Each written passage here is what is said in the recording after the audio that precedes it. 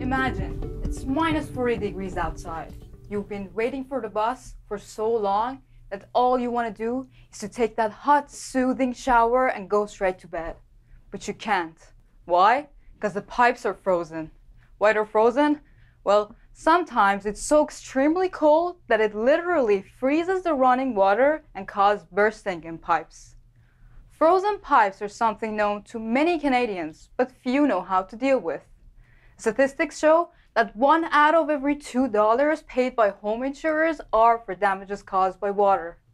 This represents $500 million per year only in Canada. So what can we do to put an end to these costly expenses and help Montreal or any other place struggling with cold weather? Warm up the whole building? Well, waste of energy. Wrap the pipe with a hot wire? Gets detached too easily. What about replacing the fractured pipe with a new one? Okay, not bad, but would you be able to replace a pipeline that is located somewhere in the building far out of reach? Probably not. What if I told you I can make pipes wear coats? I mean, this is what we do when the temperature drops.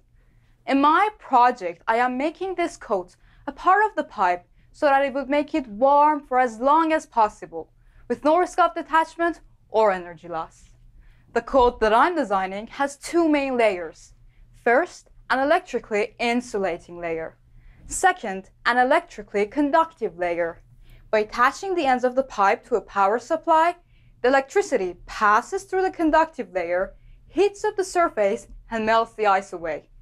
The insulating layer stops the electricity from passing through the water.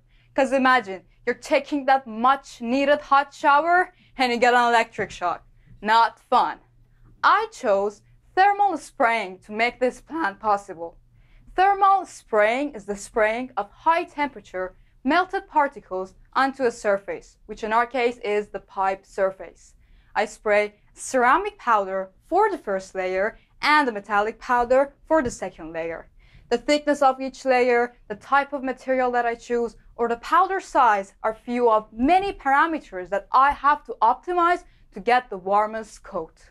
So, my hope and my goal is to come up with a heating system so reliable that not only saves us a lot of money, but also no one will ever have to miss the chance of a warm, relaxing shower because of this cold weather. Thank you.